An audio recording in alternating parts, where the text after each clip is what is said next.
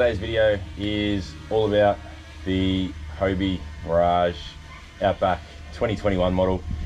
I have just picked this up in the last 2 weeks, and seeing as though we haven't had much fishing this weekend, or the past week, I have decided to do a review, pretty much straight out of the box review on the new kayak. So first things first, as you can see, she's a little bit smaller than the Seek Mako battleship that I had, the 3.9 meter.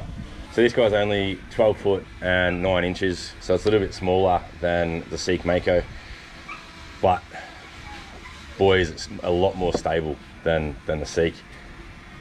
It has maximum capacity of 125 kilo or 275 pounds. It's got ample storage. It's 34 inches wide across. What I also wanted to say as well, the hull weight is only 38 kilos, so it's a lot lighter than my previous kayak. I'll give you a quick rundown and then I'll go into some details of what the kayak has, what you get with it, and why it's such an absolutely brilliant kayak. Alright guys, so up first, I'll show you the ample storage, the accessories, all the bits and pieces that you get with it and what you can use. So if we start at the back here, it's got a fairly decent handle on the back here, good for transportation when I'm putting it up on the roof of the car and stuff. This is the rudder system.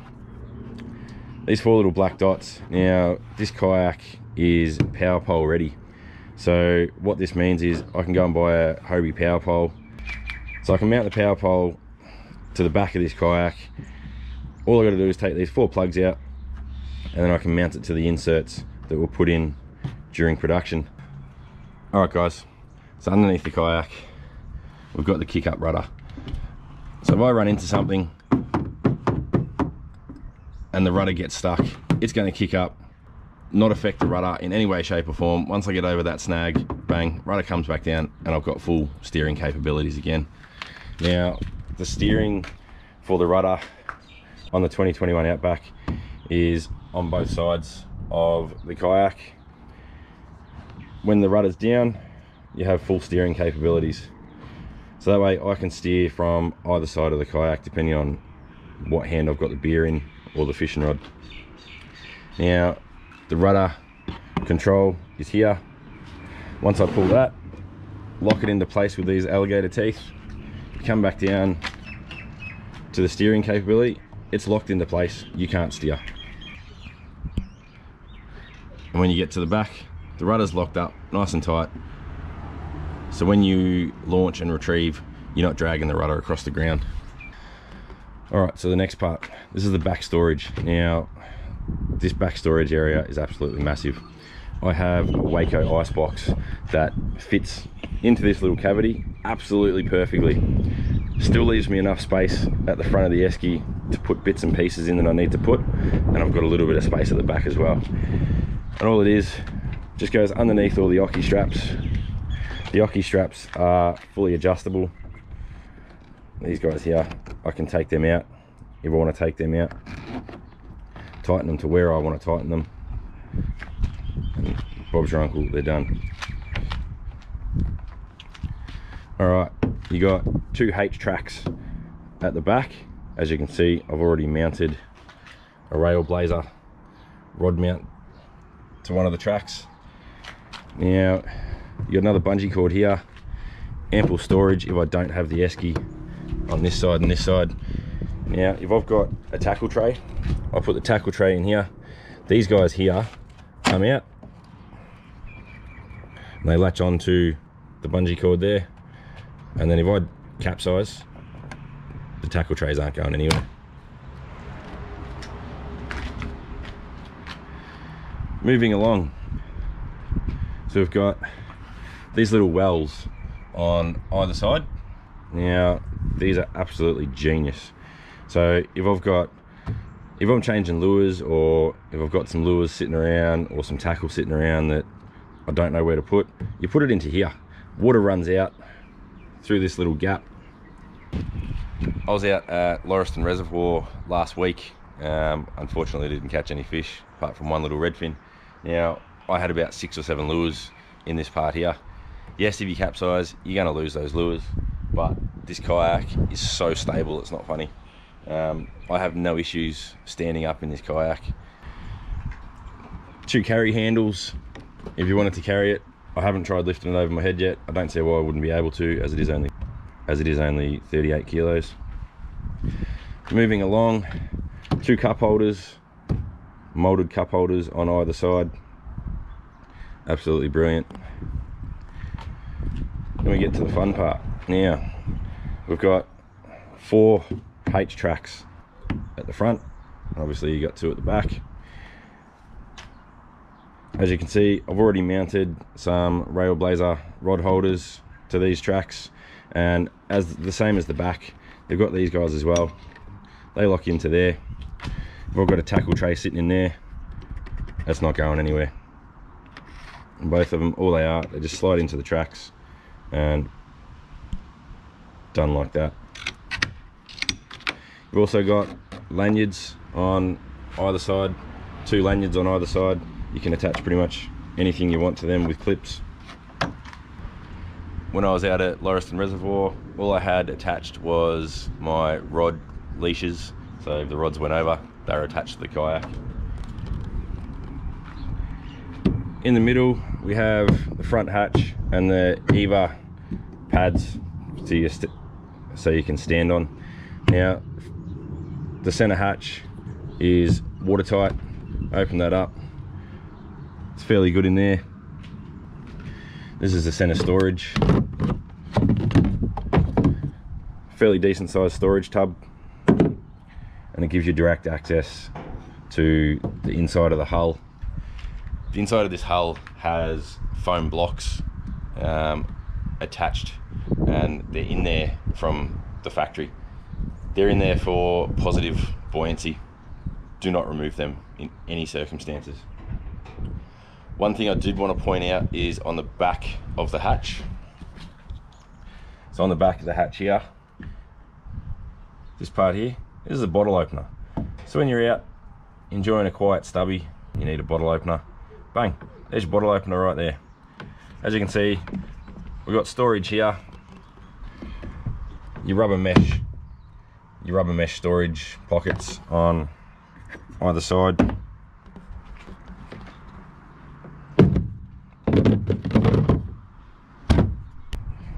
Towards the front here, you've got 2 molded rod holders, and you've also got 2 at the back, which is on this side and one that side as well. As we get towards the front, you've got your front hatch. This gives you direct access to the hull. The inside of this hatch is ample storage for anything you want. I usually keep a dry bag in here, and I also keep my raincoat and rain pants if I need them, just in case. I do have a trip planned where, because I'm going to be able to get my swag on the back of the kayak, I'm going to drive up to probably Ngambia or something like that, maybe fish the Goulburn River.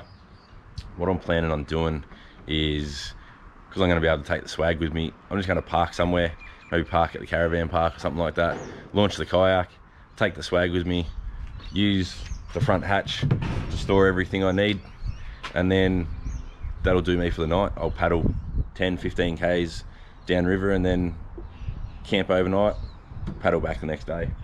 I'm actually looking forward to doing a few of these trips now that I've got storage to put the swag on the back of the kayak. With the front hatch, you can get a bucket similar to the white bucket that was in the middle, and that just fits in there, but it is pretty small.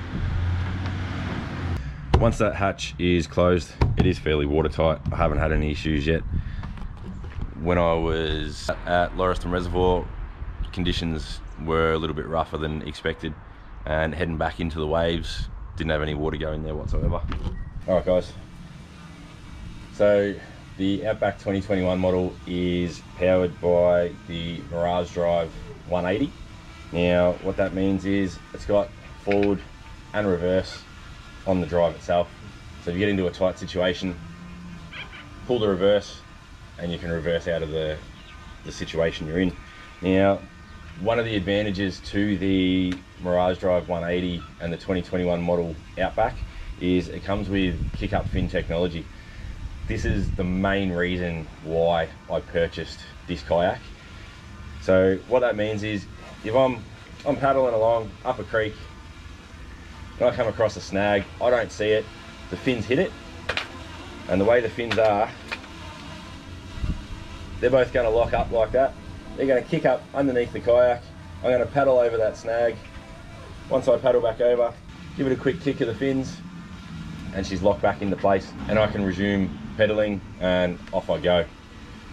This is going to save you a fortune. I know a couple of mates of mine have had damaged fins, and you run into a snag and you don't have the Kick-Up fin technology, you're going to bend that main rod. Bending that main rod costs a fortune to fix.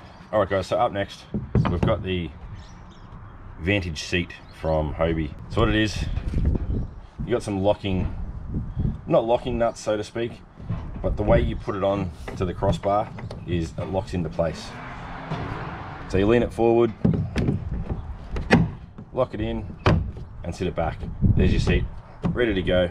Now, what I want to point out is this little attachment here at the bottom. You pull this out, you can lower your seat down to there. You want to raise that seat back up, it's as simple as lifting it back up like that. This little thing here is the kickstand. Now, what this kickstand does is you pull that, it drops the arse end of your kayak seat down. Then if you wanted to sit really low in the kayak, you can sit fairly low like that. I won't though, I like to sit nice and high, so I will put that back up. Now, what the kickstand does, once I lift this back up, there's two little feet at the bottom on either side. So it's completely flat now. If I lift it up just a little bit, I can sit that high off the hull.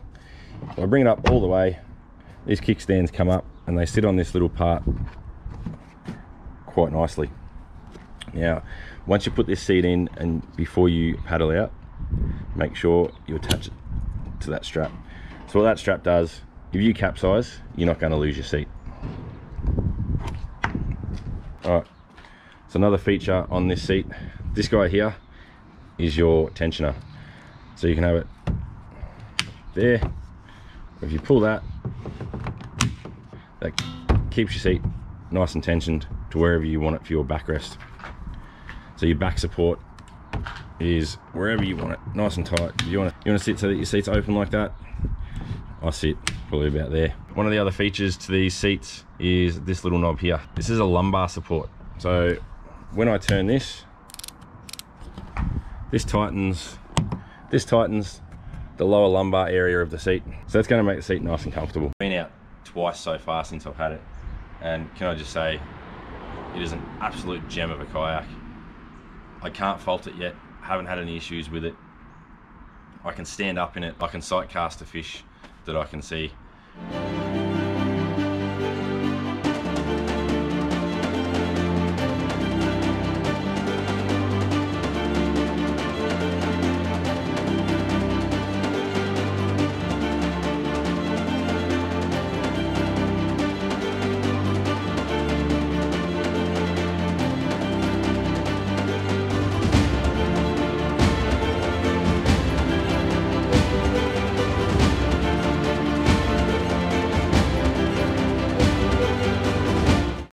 I hope you enjoyed this quick review. As always, don't forget to subscribe to the channel. Please leave a like on the bottom of this video. And until next time guys, see you on the water.